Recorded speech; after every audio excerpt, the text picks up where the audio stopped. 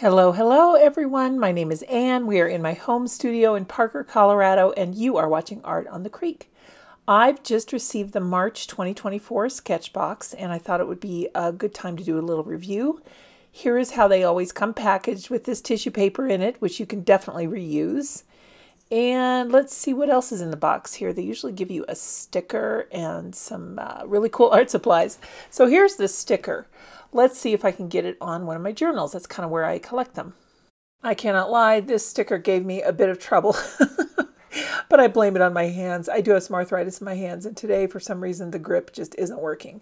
So let's find a good place for this little guy. I think these little boxes with feet are so cute. I like this trend that they're doing here. So there's where I collect my stickers. For those of you who may not know, Sketchbox is a monthly art subscription kit. I'm sure you've seen them on Instagram. They've been around for quite some time. Even though I'm an affiliate with Sketchbox, I did pay for this subscription with my own money. I do have that affiliate link down below if you're interested in exploring any of these really awesome art supplies. I just love these because they send me things that I would not normally buy, like for instance these Archer and Olive acrylograph pens. They're acrylic paint in pen format, and I like how narrow they are. They're pretty cool. And these Copic markers, they're Copic Chows, which I don't know that much about alcohol markers. I think that these have either less ink in them, or I don't know, for some reason I think they're more of an entry-level marker, but they're still professional quality, if that makes sense. Holbein colored pencils. You have a black, a white, and a fur green in here. Let's just open these up and check them out. One thing I really do like about Sketchbox is the quality of the supplies that they send. Now, I am at the professional tier for mine, and I pay $30 a month. I thought it was $35, but it's only $30. So for $30, I got $48.72 worth of art supplies. And the thing about this is so cool. This is a Hahnemühle paper. I'm so excited about this because it's a manga paper that's coated on the back and it doesn't bleed through. But the thing that is so cool about all of these art supplies is that I would have walked right past them, with the exception of the colored pencils probably, at the art supply store. But here, it's like a gift every month. This is, no, Anne, give this a try. See what you think. I bet you can make something fun. And that's just it. This particular box is a lot of fun. Let's take a look at the art sample that they send with it, just to kind of get your inspiration going.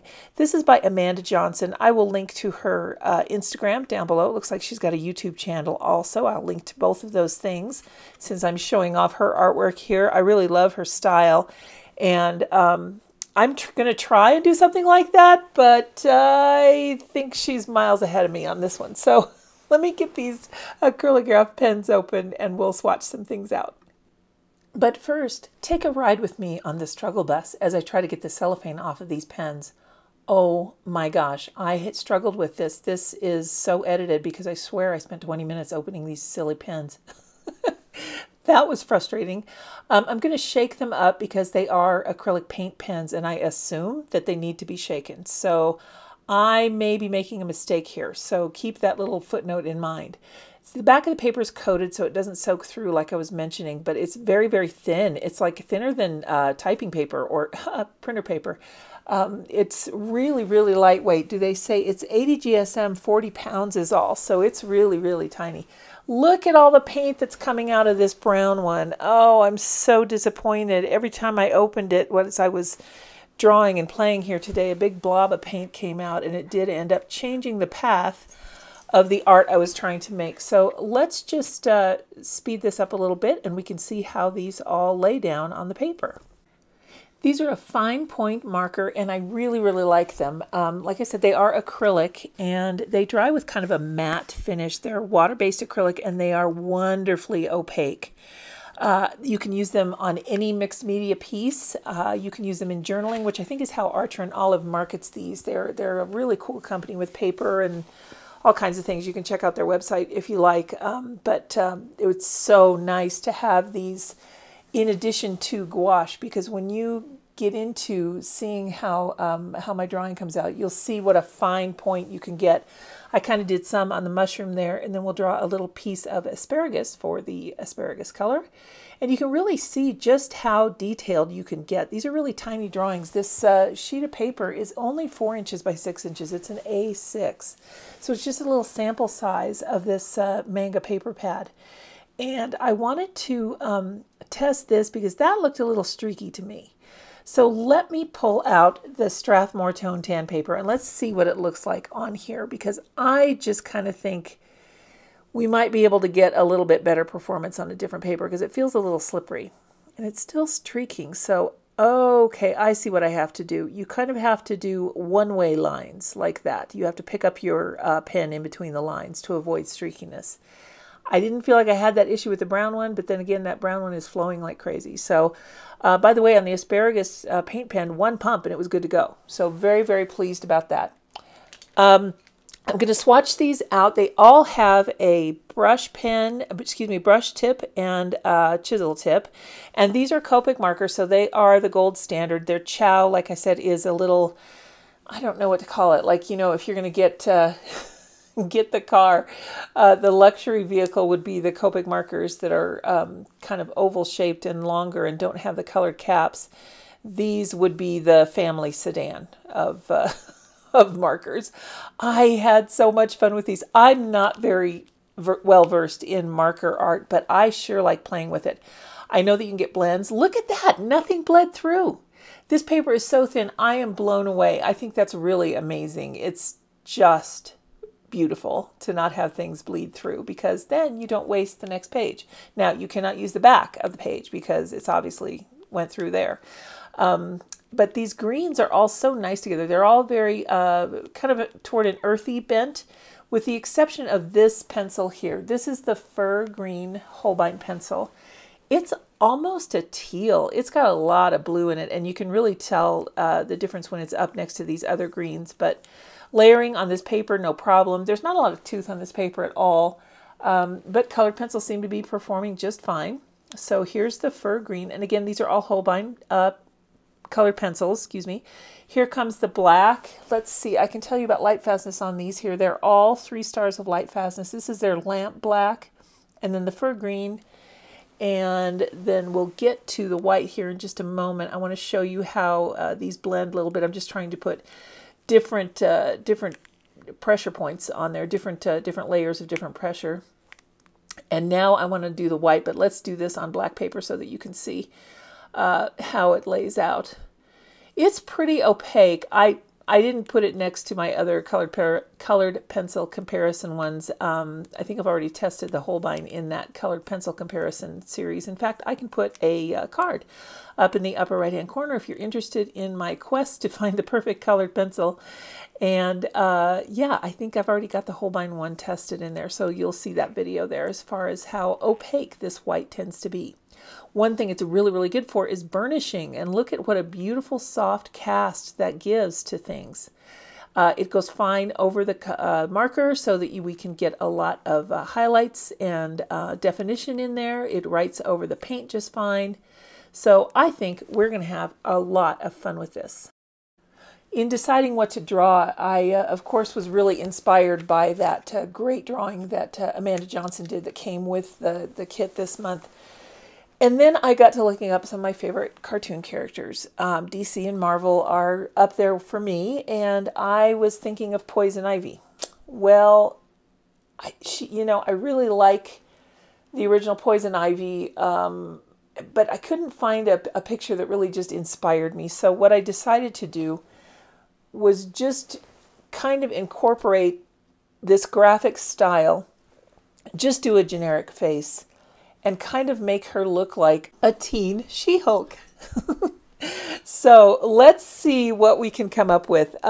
You can use any color to draw anything as long as your values are correct.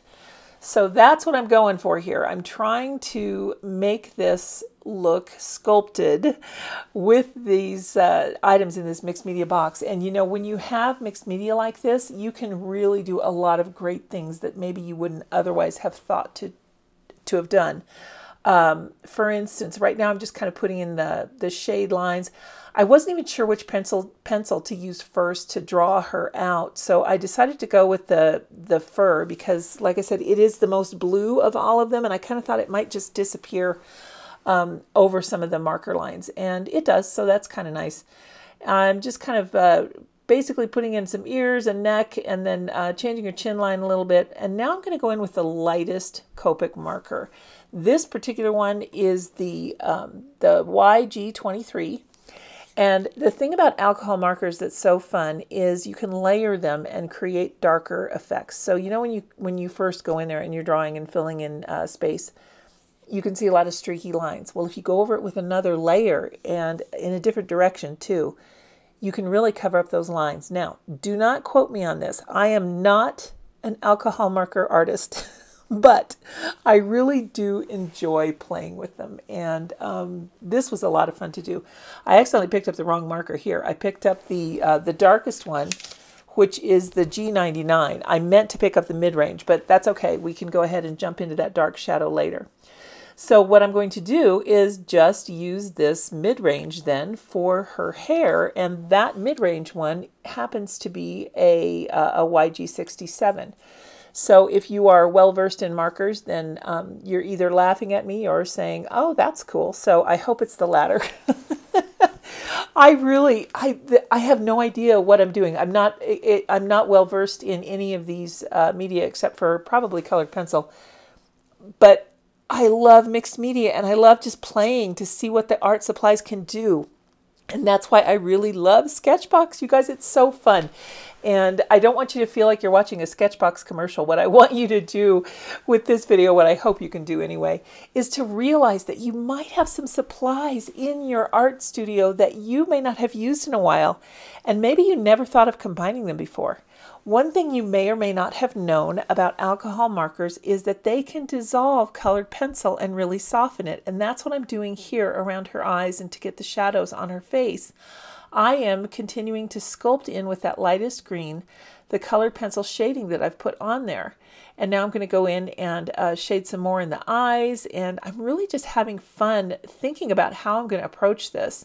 One thing I found to be horribly distracting was that white mouth. I realized that what I needed to do was get that taken care of really quickly. So you can see I filled in the area around her tongue just with a light layer of the black colored pencil. And now I'm going to go in and use this mushroom paint pen to do the eyebrows. It leaked again when I opened it. I had to catch it and blot it off on a paper towel. This is the other really good thing about Sketchbox. I will tell you this, that if you have any supplies that come and they're faulty, all you have to do is contact them and they will fix the problem for you. So I may reach out to them and have me send another one, but this kind of thing is like, I don't know, it's still got ink in it. It still has plenty of paint in it rather, and it works great. It's just that when you open it, it really flows. So I'm not sure if I'll fix that or not. I don't know. Anyway, I just wanted to let you know that they're really great with their customer service.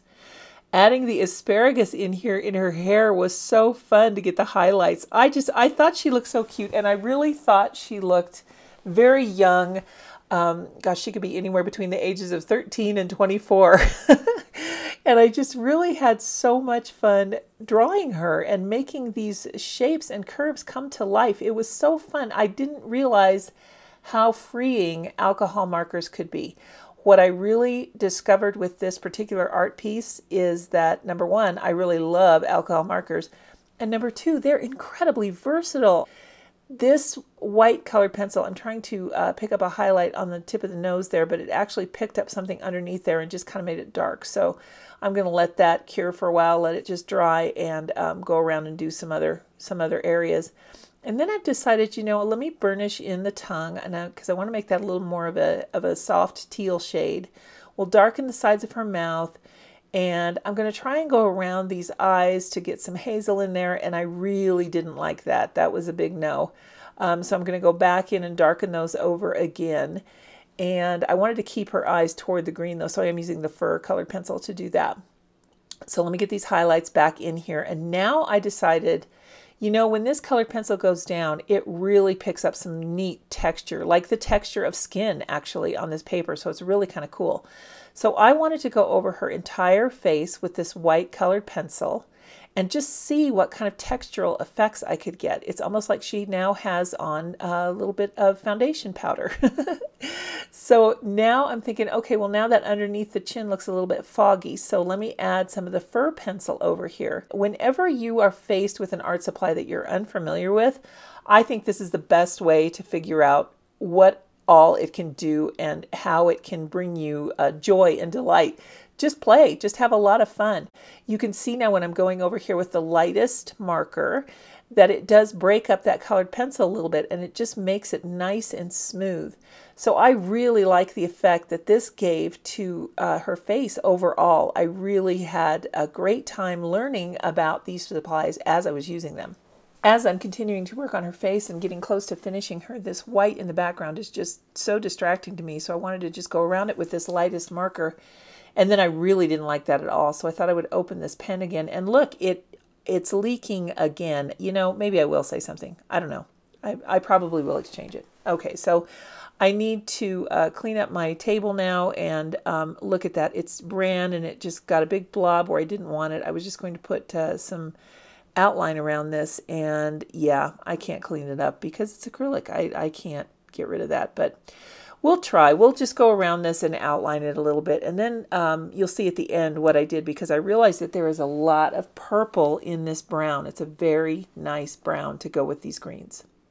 If you've never heard of a term called complementary colors, purple and green are. They are kind of opposite each other on the color wheels, so that's why they look so good together. They make a wonderful contrast, and this brown has just enough purple tones in it that it really is making this green pop. And I thought, well, she's got a dot on her forehead. I might as well give her freckles. So let's go ahead and give her some freckles. And then we'll see what I'm going to do with that blob up there on her hair. Oh, you guys, I was disappointed in that. But never fear, let's turn it into a happy little opportunity. And I'm just going to fill in the background with this paint pen. I really love working with these pens. I think that I just got kind of a dud here. But the pen themselves, I love the nib. They're so firm and easy to get a very fine line. You could really do some wonderful journaling with these, which is what they're designed for. And by that, I mean they're small enough that you can write with very comfortably. That's how I demonstrated that in the beginning with when we swatched these out. So I really like these pens. I have another one that they sent us in another Sketchbox, and I really have considered buying more. So this is something that is another cool thing about these, is that you get introduced to supplies that maybe you want to really focus on. So let me just touch up just a little bit. I can never leave well enough alone. I'm just going to add a few more shadows, and it just, look at that, just one little swipe of the pencil over there, and it just changes the lighting on her face so drastically. I am in love with colored pencil over alcohol marker, you guys. I really have never spent time doing it. And then this right here, where I had the colored pencil under her hairline, I was able to create that shadow that's deep in the hair. So I really like that. That was just really effortless. I didn't know that that was possible. I just felt like this was one of the most eye-opening art experiences that I have had. I'm going to work on the lips here a little bit, but she's just about done. Let's go ahead and skip to the end. Well, my friends, I think she's a keeper. I think that all of you should spend some time this week, if you have time, and work on some monochromatic art pieces. I think that you'll really be happy that you did. Drawing something or painting something using only one color and then different layers of it can really expand your repertoire as an artist. You focus on shadows, form, and structure, and texture, things like that that are really just done with nuancing. But when you're dealing with only one color, it kind of takes all those variables out. And especially if you're doing whatever art piece you're working on in a color that normally would never happen, then that is really a way to go. You can see here that it did not seep through to the second page at all, definitely to the back of the page, but not through to the second page. And on the front side of this paper, despite it being so thin, you didn't have any warping or buckling or anything like that. It's just very easy to use. So I can wholeheartedly recommend every single supply in this month's Sketchbox. That's the March 2024 edition.